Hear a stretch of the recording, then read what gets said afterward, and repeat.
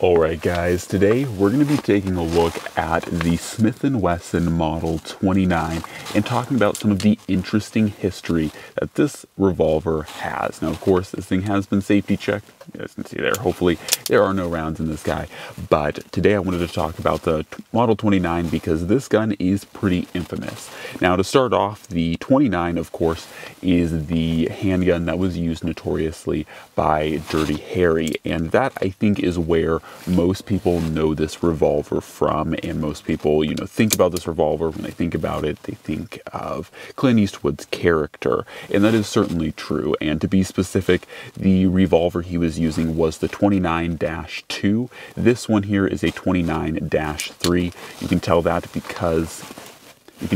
because of this handy dandy little model number in here. Hopefully you guys can see that. It's really hard to see, but it is in here just behind the crane. So that is where your model number will be. This one in particular is a 29-3. So that means these came out in the early 80s. 82 was the first year for the production of the threes.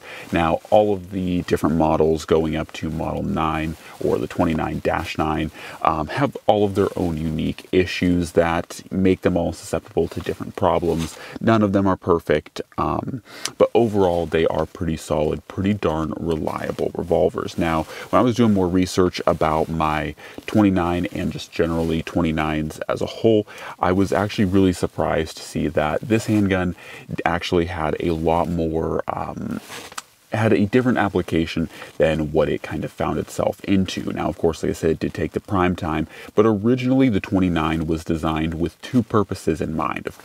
Of course, so this was designed to be the platform for the 44 Magnum because of Elmer Keith's desires to make the 44 Magnum a reality. And so, of course, that was part of the 29's designation. But in addition to that, this was also designed to be a platform for Vietnam soldiers, especially Vietnam soldiers that were working and clearing out tunnels. Very infamously, the Viet Cong would use tunnels to move supplies, troops, all kinds of things, honestly. And so our U.S. troops would be tasked with clearing out these tunnels to a limited degree.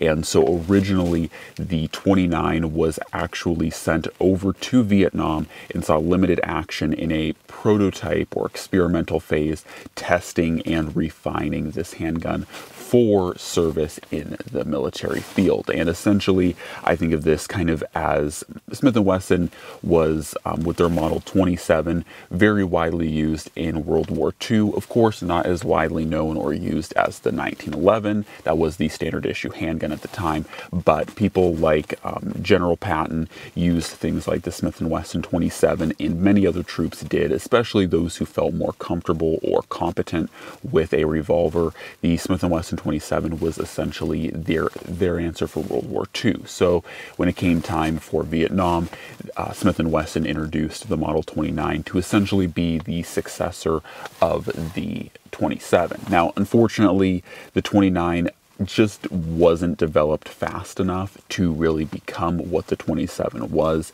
and largely I think that's partly because the 27 already existed when World War II kicked off, and so it just kind of became the standard revolver, whereas the 29 was literally being developed as the Vietnam conflict was happening. So unfortunately, it never saw like official use in Vietnam as a full-on pistol or revolver, but it was tested and used and proven to a limited extent in its prototype or experimental phase as a combat revolver in Vietnam, which I think is really cool. I don't think a lot of people know or talk about that part of the 29, and I think it's a really awesome part of its history, and knowing that kind of lineage that, these revolvers, the 27, the 29, were really designed to be full-on combat revolvers. Like, these were designed to go into war and be used by soldiers. So I think that's an interesting thing. A lot of people talk about the durability and the track records of Rugers,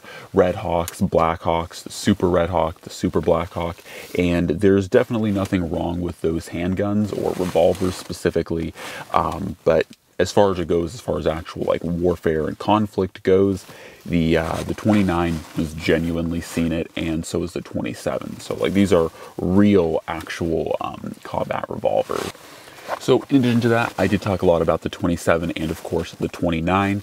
I will say there was a Model 28 out there. Essentially, the Model 28 was never really quite as popular as the 27 or the 29, but it essentially was also chambered in 357 Magnum and was basically Smith & Wesson's version of a budget alternative to the 27. So the 28 does exist.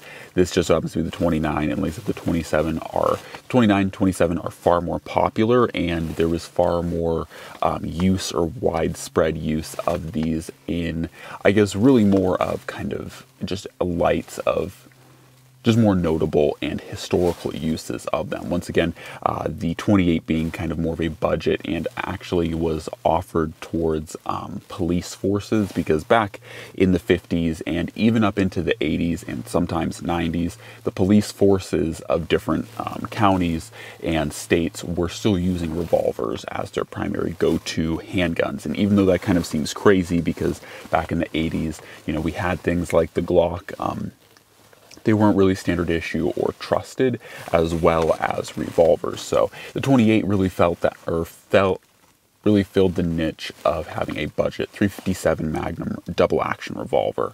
So interesting fact about the 28, it is essentially just a 27, but the 29 really does shine and stands out among its competitors. So, you know, this isn't as ruggedly overbuilt as the Super Red Hawks or even the Red Hawks that originally dropped by Ruger. The 29 and later what would become the 629 are extremely capable, and personally, from an experience standpoint, I tend to lean more towards Smith & Wesson's as opposed to Ruger's. I know there are quite a lot of debates on that one, where people are like, you know, which side are you? I'm not really too heavily divided or sided, you know. I'll take whatever I have, you know, whatever revolver I'm given in a moment that I need to like defend myself or, you know, use it as a tool. That's the revolver I'll take. However, I will say, as far as the double action on these Smith & Wessons, I do feel like the double action is smoother and slightly lighter. I mean, all double actions are going to be hard to pull. Like, you're not going to have a light double action, but from my experience shooting Super Red Hawks and 629s and 29s, I will say I genuinely find the 629s and 29 end frames just to be smoother shooting. So anyways, that is my kind of rant about the shooting experience on the 629 and 29. I really like them. I think they have a really cool history that a lot of people don't talk about, primarily because film and culture has kind of commandeered the 29 and made it what it is today, which is certainly cool in its own right. But knowing that this thing was originally tested back when it was a prototype pistol or revolver back in Vietnam, like it was actually tested in jungle warfare, really adds, I think, a level of cool factor to me, because that means this thing is actually proven. It has actually seen conflict, unlike, at least officially seen conflict, unlike things like the Red Hawks. So I will say this isn't the most in-depth video, but just sharing some fun facts and things that I found really cool about this revolver. Anyways, guys, as always, God bless, and I'm out.